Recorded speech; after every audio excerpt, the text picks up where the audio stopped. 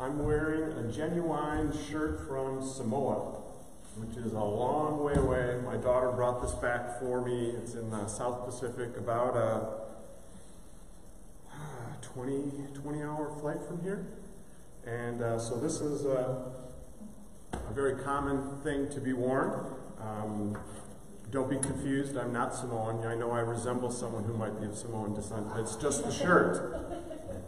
But you know, this series that we have been continuing in the book of Acts is all about the good news of Jesus Christ, which started in the area of Israel and Jerusalem, this remote hovel that was disrespected and really not cared that much about in the Roman Empire, not just remaining, though it started with one people group and one language and one history, but from the very beginning, God's plan was for that to reach into all peoples in all cultures in all times. And so that's a lot what the book of Acts is about how the Holy Spirit working through and in the lives of regular, ordinary people, the Holy Spirit given when someone believes and trusts in Jesus Christ to be the forgiver of their sins and the leader of their life and to follow him. This Holy Spirit gives people the ability to do better and more than they've done before, to love better, to be more truthful, to have more resolve when things get difficult. There's a power, there's the resurrection life of Jesus dwelling in a human being by faith, and it changes the world from one person at a time, from the inside out. Think about it this way. In the sport of boxing, they divide you according to weight classes because it's really not fair for someone who weighs 200 pounds to fight someone who weighs 150 pounds because the power that can be generated by the larger person is substantial. And so if you want to pay a fighter a compliment about their ability, you say he or she punches above his or her weight. In other words, their punching ability is much better than, or much bigger than their size. Think about it this way. The Holy Spirit living within us, the Spirit of Jesus, gives us the ability to punch above our weight in terms of love, compassion, truthfulness, integrity, all the things that are necessary for successful relationships in the family, in our schools, in our places of work, and in our community.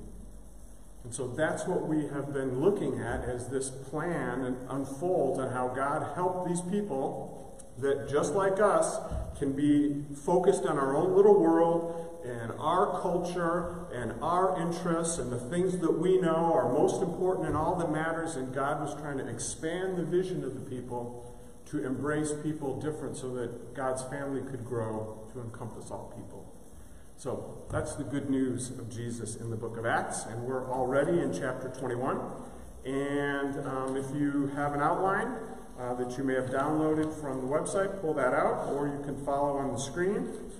But we are going to continue, and we've been dividing Acts into chapters or groupings of 7. This new life that came into the world, the first 7 chapters, new life taking root. The next 7 chapters, this new life reaching out beyond that one people group. And now we're finishing up the new life building bridges to people in different cultures. So that's where we are in Acts 21. I'm going to pray for us, and I invite you to pray along with me, and then we'll get into the text of the message, this good news of Jesus. Let's pray together. Lord, whether we're here on site or whether we're online, watching it live at this very moment, or perhaps at another time that's more convenient. It doesn't matter. Lord, through the miracle of your Holy Spirit and through the blessing of technology, Lord, we are able to encounter your living and active word that you've given us in the Bible, and it can encounter us. And so, Lord, we ask and we invite you, wherever we're at physically, and wherever we're at spiritually or emotionally or whatever right now, that you would meet us where we're at. And that you would allow your words of life to wash over us, give us strength where we need it, give us encouragement, perhaps correct us and give us a nudge forward. Lord, you know how things have been going for us.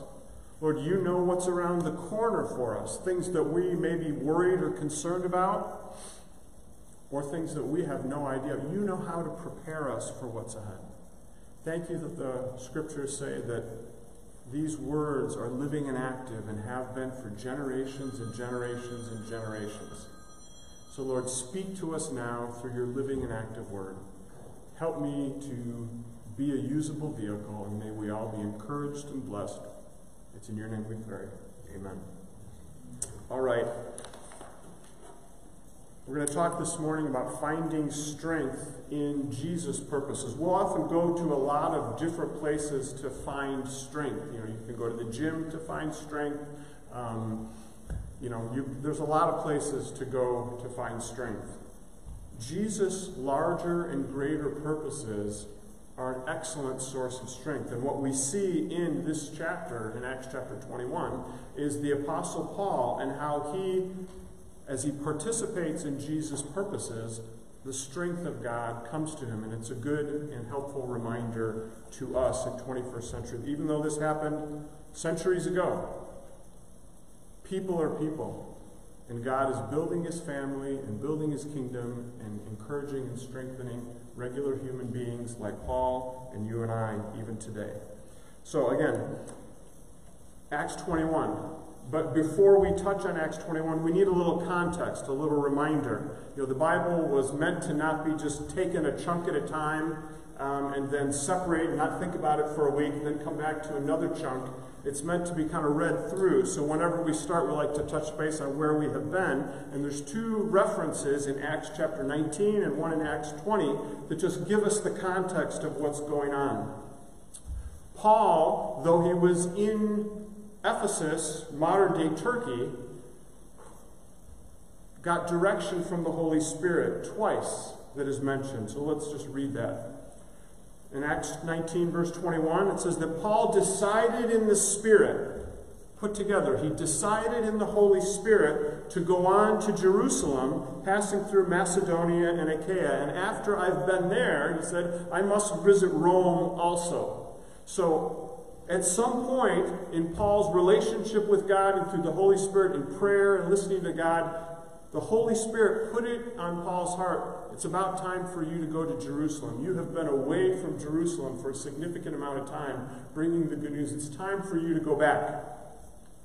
The Holy Spirit guided and instructed Paul according to the Scriptures. Continuing on in Acts 20, a chapter later, in verse 22 through 24, it says, compelled by the Spirit, this is Paul speaking, compelled by the Spirit, I'm going to Jerusalem, not knowing what will happen to me there. I have this sense from the Spirit that I need to go to Jerusalem, but I don't know exactly what's going to happen. Holy Spirit hasn't rolled out the whole map and said, this is exactly what's going to happen. No, you just need to go there, Paul, and trust me by faith. And so not knowing what will happen to me there, I only know this, that in every city, the Holy Spirit warns me that prison and hardships are facing me. However, I consider my life worth nothing to me. My only aim is that I finish the race, that I complete the task that the Lord Jesus has given me, the task of testifying to the good news of God's grace. How does that help you? How does that help me? Paul says some powerful things there. In a sense, for a second, it's, he's got threats ahead of him. He knows there's going to be resistance. The possibility of prison is very strong. He's faced all kinds of things that were worse. If the Spirit says go to Jerusalem and he knows what's possible there, he says, you know what? I don't let that fear control me. That is a reality. But there's a greater reality within me, and that is wanting to be guided by God's Spirit and that my life would show and demonstrate the love of Christ. And so he's not saying my life is unimportant to me. I don't care about myself. And that in a relationship with God that you don't care about yourself and you do just whatever. No, what he's saying here is that I have a thought out and chosen priority that is right through the center of my life. And that well thought out and chosen priority is this, is that I will follow Jesus where and how the Spirit guides me.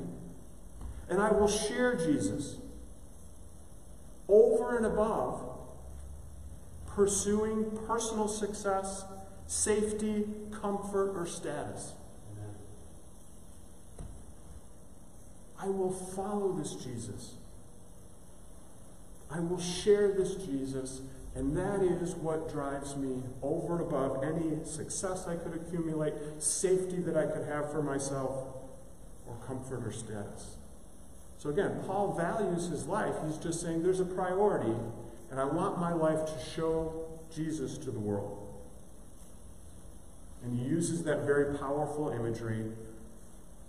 I'm going to finish the race. If you start in a race, whether it's a 100-yard sprint or a mile or whether it's a marathon, the key is to finish.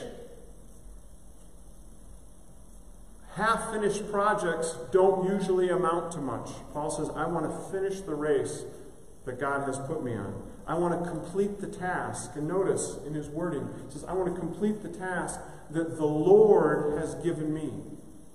Notice the Holy Spirit guided him and helped him in his decision process to go to Jerusalem and also put Rome in his mind, which that's farther out in the future. And then at the end, when he's talking about this passion, how he wants his life to be about sharing Jesus and about following Jesus, he says, this is the task that the Lord has given me.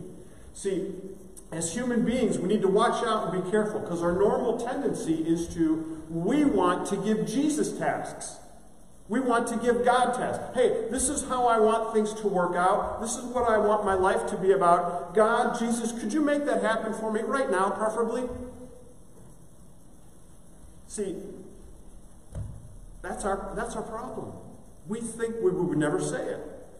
That I'm God, and hey, Jesus, would you help me accomplish my purposes and my ends? We would never say I'm God. No human says that. But that's kind of what's at the root. And so Paul's like, I want my life to be about Jesus, and I'll be his instrument in the world, wherever he places me, rather than I'm going to try and capture Jesus or capture God and make him my personal attendant. So, what's the takeaway for us modern people? Listen responsively.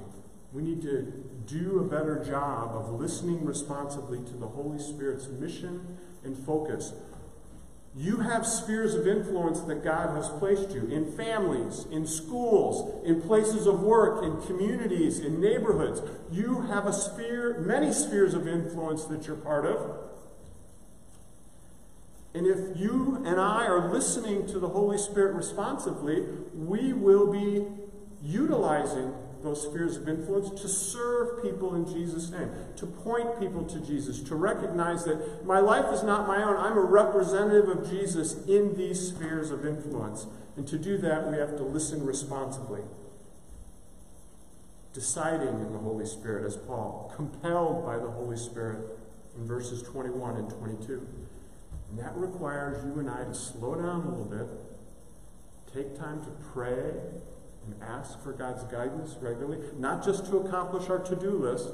God cares about our to-do list and the things that concern us, but how often do we pray and kind of open our hands and open our spirit before God and say, you know what, God? Lead me this week. Help me find your way and to make a difference in my sphere of influence, the places that you've put me. So we need to listen responsibly to the Holy Spirit. That's what we see Paul doing. It translates into our world as well. Continuing on. We're now into the focus of the chapter, Acts 21. And what Paul has done is last week we saw that Paul was kind of passing the torch to the Ephesian elders. Had been in Ephesus for over 2 years, helping to plant and establish a church in a community. And now it was time to move on. And so they had a strong connection. But he couldn't stay there. They were going to have to stand on their own 2 feet now. And in verse 1, it helps us understand how this parting was difficult. And if you want to think of it in terms of modern day situations, some of the terrible things that people go through now is that they have older loved ones that are in a care facility and you say goodbye to them, you can't see them, you can't encounter them. Or if you know that you visit someone, a family member or a friend for a long time, and you're not going to see them for years and years. That's what's going on here. And in verse 1 it says, after we, this is Luke writing, meaning Paul and his team, after we had torn ourselves away. What imagery. After we had torn ourselves away from the leaders of the church in Ephesus, we put out to sea for Jerusalem. And after passing to the south of Cyprus, we sailed to Syria, and landing at Tyre to unload the ship and the cargo, we sought out the disciples that were there, and we stayed with them for 7 days. And through the Spirit, they urged Paul, don't go to Jerusalem. Continuing on, we continued our voyage from Tyre, and we landed at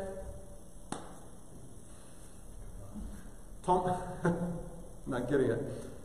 Ptolemais.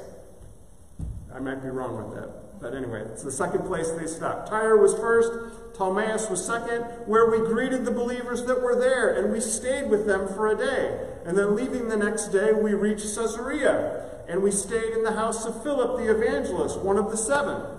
Okay, so we're seeing them as they're on their way to Jerusalem, the ultimate goal. They're stopping at different places, different towns, and they are visiting, they are connecting with, it's saying that they're staying with different groups of people that they've perhaps never met before. Circle, if you're following with an outline, or if you see it up there, circle in your mind. This, we tore ourselves away. There was a care, there was a love, there was a connection that was forged with these believers in Ephesus that we ought to take to heart. Oftentimes we can get running around here and there with our to-do lists and often give short attention to meaningful, significant relationships, whether it's in a church community, in our neighborhood, in our own families. There was a strong connection. It was hard to separate. And then when they went to these places along the way, it says we stayed with them. We stayed with them 7 days. We stayed with them a night or two. What's that about? Think about it this way. They chose to share life. They chose to share life with these people, in these fellow believers that they may have not known well at all. They shared life with the people in Tyre. They shared life with the people in Ptolemais. They shared life with the people in Caesarea, and they shared life together with Philip. Sharing life together, sharing friendship together. They gave and they received hospitality from one another. And there's a blessing, there's a strengthening in that. There's a strength that can be imparted to you. There's a strength that you can give in the context of meaningful, loving, affirming relationships that is significant and hugely important. Don't allow the pace of your life and the length of your to-do list to slowly squish out meaningful conversation. Or I know it's harder now with COVID and mask wearing and encounters. It's harder now. We're going to have to work harder. But meaningful relationship, sharing life is so important. And so the takeaway for us is give of yourself in friendships and hospitality.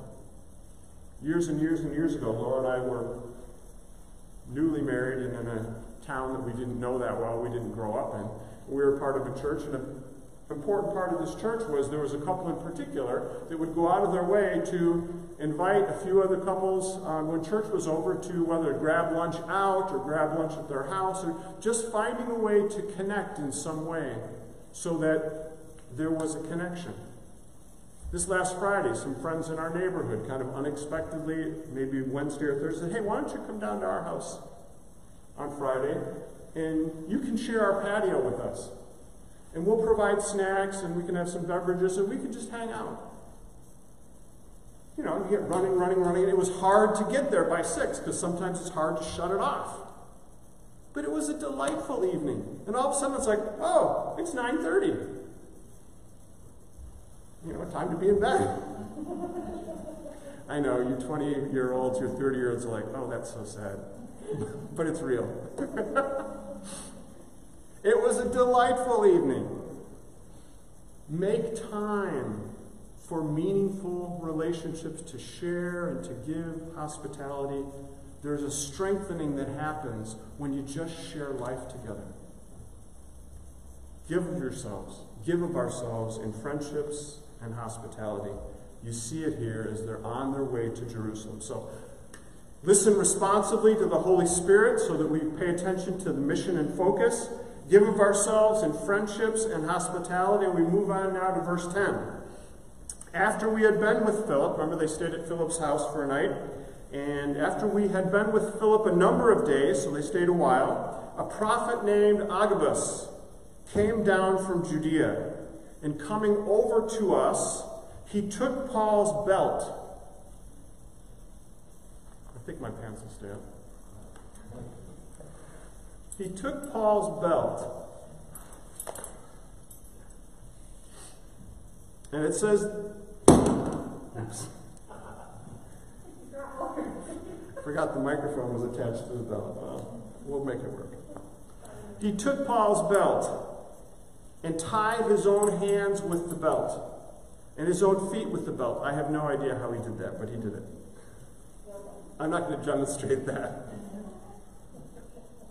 And he said this in the presence of the others and Paul. So the Holy Spirit is telling me this, that in this same way, the Jewish leaders in Jerusalem, where you are going, will bind the owner of this belt and hand him over to the Gentiles. When we heard this, Luke is talking here, when we heard this, we and the people that were there pleaded with Paul, don't go to Jerusalem. You don't want to be bound up hand and foot. Don't go to Jerusalem. And Paul answered, why are you weeping? Why are you breaking my heart? I am ready, not only to be bound, but also to die in Jerusalem for the name of the Lord Jesus. And when he would not be dissuaded, we gave up. And we said, the Lord's will be done. Now it's interesting here. It says that Agabus was speaking by the Holy Spirit. So was the Holy Spirit trying to dissuade and trying to get Paul away from Jerusalem? And Paul was just not listening and rigid and obstinate? No, I'm going to do what I'm going to do. Perhaps not. Perhaps part of what the Holy Spirit's job is to help us know what's coming, help us prepare, or to be us in that situation where I have a choice to make here. And maybe the choice is a hard choice. As you read through this, you cannot help but see the parallels between what's going on here with Paul as he's preparing to go to Jerusalem and Jesus' final march to Jerusalem before he was crucified. People were saying, don't go, don't go. It's going to be a problem, it's going to be a problem. Same. Paul says, I'm ready, not only to be bound, but also to die in Jerusalem for the name of the Lord Jesus. Following God seriously, following Jesus seriously, is not about a personal death wish. Paul does not desire to just be dead for any reason. He's saying, no, again, that underlying purpose, that priority that we talk, I want my life to show and to demonstrate Jesus. And if I run from this difficulty that's ahead of me, that doesn't show Jesus at all. There were other times in Paul's ministry where people warned him and he left before he could be, it wasn't his time. So, the takeaway for us, resolve. Resolve. Resolve now. Resolve today to follow Jesus, even in great difficulty. Your life, as it is right now, you've probably already encountered various levels of great difficulty. Guess what? Chances are there's also great difficulty ahead for you. Let's decide today that whatever difficulty may come our way, be it financial, be it relational, be it medical or health, be it all the different ways difficulties can come our way. Let's resolve now and today that, you know what, I'm going to follow God, I'm going to follow Jesus, whatever difficulty comes my way. And you know what, I might even follow Jesus into difficulty. When I know what's coming ahead of me, I'm still going to go. Paul had made the decision ahead of time. You and I need to make, when a relationship gets tough or when a job gets tough, I'm going to stick it out. I'm going to honor my commitment to Jesus in this particular context.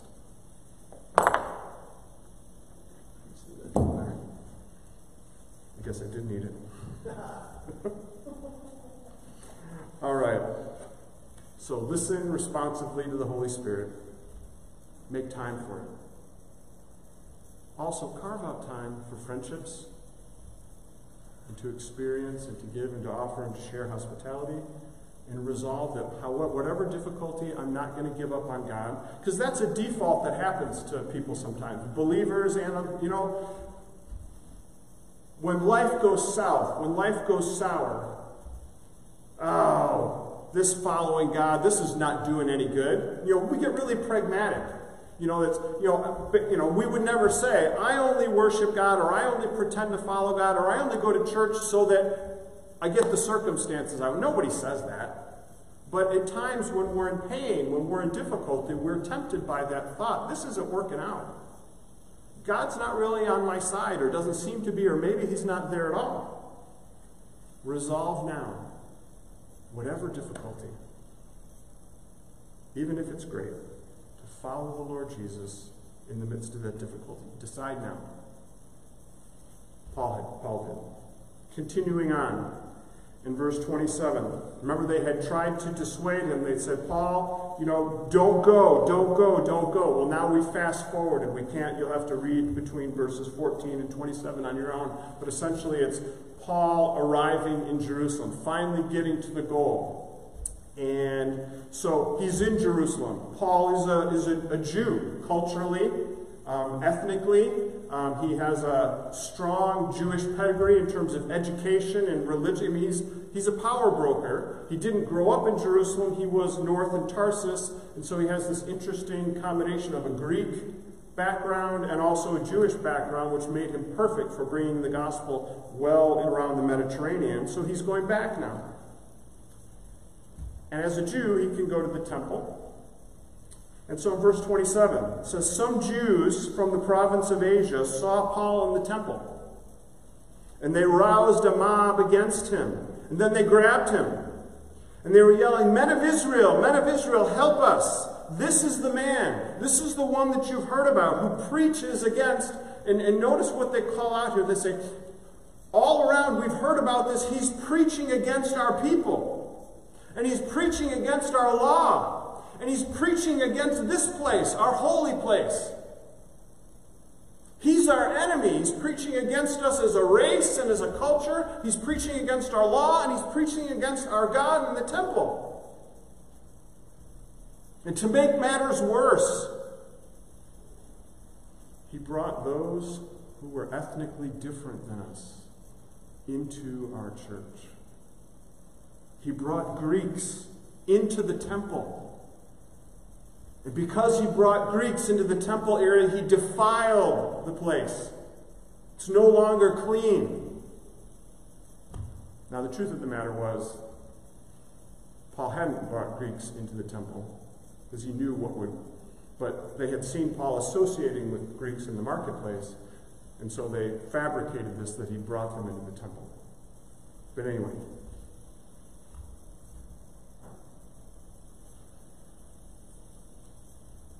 it says the whole city, verse 30, the whole city was rocked by these accusations, the whole city of Jerusalem, and a great riot followed as they were trying to, are you seeing some of the parallels and some of the stuff that's been going on?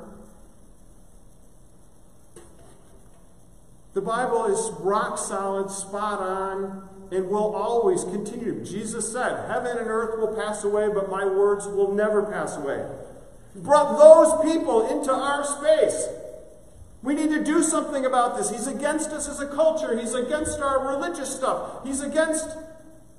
And so the city is rocked by these accusations, many of them false, and a great riot followed. And as they were trying to kill Paul, word reached the commander of the Roman regiment. Because remember, Israel is no longer its own nation. It's occupied by the dominant Roman power, and so they're allowed to be their nation, but they're under control and subjugation, and there are Roman forces there to enforce Roman law and to keep the peace. And so as this group of persons are trying to kill Paul, responding to these rumors and these accusations that aren't true, because remember, Paul's not preaching against the Jewish people, he's not preaching against the Jewish law, he's not preaching against the temple.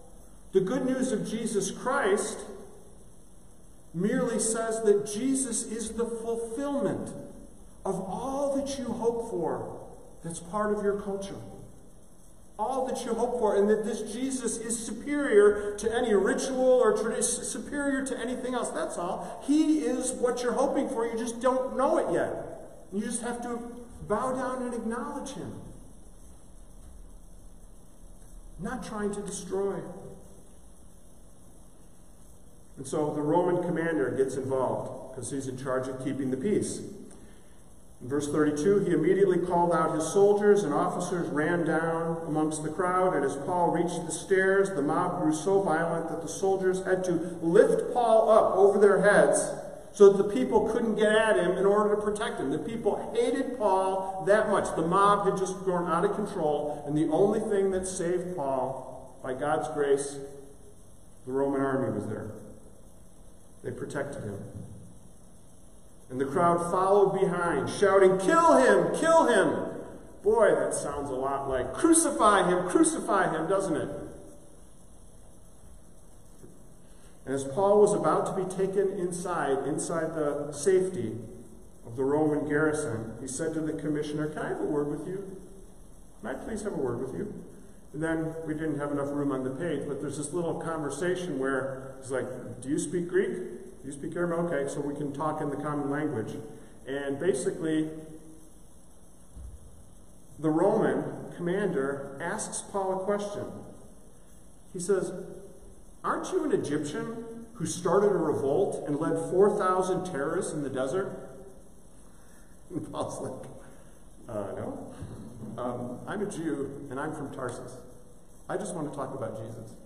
He says, "Could I do that, please?" He said, "I have more in common with these people than they realize." And he asked him, "Can I please talk?" And chapter 22 is, he lets him. And he speaks to the people, to the crowd that's trying to tear him apart and to kill him. So what can we learn from this? Well, Jesus is the fulfillment, whether a person is religious or not, whether a person has any kind of background in the Bible or any of the... Jesus is the fulfillment of whatever somebody longs for. They just don't know it yet. Jesus is what completes that empty gnawing that's in the heart and in the mind of every human being. The love of God demonstrated through Jesus' crucifixion and his resurrection. It's made available by grace, not by performance and achievement. That is the longing, that is the fulfillment that every person longs for. And so even in the midst of this riot, in the midst of these people that hated him and viewed him as an enemy and wanted to hurt him and wanted to be rid of him, Paul was able to keep his composure, keep his cool, and look for an opportunity in the midst of the stress, in the midst of the chaos, in the midst of the confusion. And so the takeaway for you and I is when we're in circumstances of chaos, circumstances of confusion, circumstances of stress, whether it's exclusively with ourselves or other people that we're part of it together, find Jesus. Look for Jesus in the midst of the confusion, in the midst of the chaos, because there's an opportunity there in some way to demonstrate Jesus, peace through the composure that he gives us, perhaps letting people know where the source of this peace is, or that helping them understand that Jesus is really the fulfillment of what you long for. All the material things that you're trying to grab, not going to do it for you. They'll never be enough. A quality of relationship or a number of relationships that you really want to have, never going to do it. Status and prestige, many life experiences, there will never be enough. There will always be the gnawing. Jesus is, and his love is what you need, is what you want. You just don't quite know yet. There are always opportunities in disruption, in chaos, in confusion. We don't like disruption. We don't like disruption in our own lives. We don't like disruption in our culture. We don't like confusion and chaos. We like order. We like routine. We like pep. So when stuff gets disrupted, whether it's in our nation, in our community, or in our personal lives, in our business, we get really tense. But if we can stay focused on Jesus and look for him in the midst of the chaos and keep our heads, God will be glorified, and there will be a strength that will come to us that's above and beyond. We'll be able to punch above our own weight. Let's pray. Lord, your purposes, and you as the great purpose, give us strength. And Lord, there's not a one of us in this room who perhaps this week, or certainly within the last month or so, hasn't had questions or doubts in our mind. I don't know if I can do it anymore. Or I don't know if I can handle this specific situation. Or I've dropped the ball too many times and here it comes again. Lord, you are truly a source of salvation and a source of strength. And Lord, thank you that the Holy Spirit who dwells in the life of each believer by faith can give us the ability, if we'll listen and be responsive. So Lord, help us to slow down and to pray. Help us to slow down and to read so that your Spirit can speak to us. Lord, help us to raise and to elevate in our own lives the position of relational connections and hospitality. Yeah, the to-do lists are never going to be done. So even though, let's find a way to be hospitable. Let's find a way to reach out and build friendship. And Lord, would you help us to resolve, to decide, to choose right now that we're going to follow you even in the greatest of difficulties. We may not know what the difficulties that may come our way, but that we know that you are the anchor and that we choose today to follow you and to trust you in the midst of any difficulty. And Lord, Paul experienced that incredibly chaotic situation where he was definitely at risk. And Lord, we can be in chaotic situations all the time where we feel at risk in a wide variety of ways. Lord, would you help us to keep our heads and to look for you and to see your presence and to see your face in the situation and to be calm and to be able to be that calming influence, whether it's in a family, our work, our church, some other situation, to see you in the midst of the chaos and disruption and to trust you and to extend that peace to others. Lord, it's a long list here. We can't do it ourselves. But Lord, thank you that we don't have to. Would you help us grow in the habit of saying, Lord, I need your help. Lord, I'm open to you. Help me be your person in the spheres of influence, the blessed places that you've put me. It's in your name we pray. Amen. All right. Next week, Acts 22. See you next time.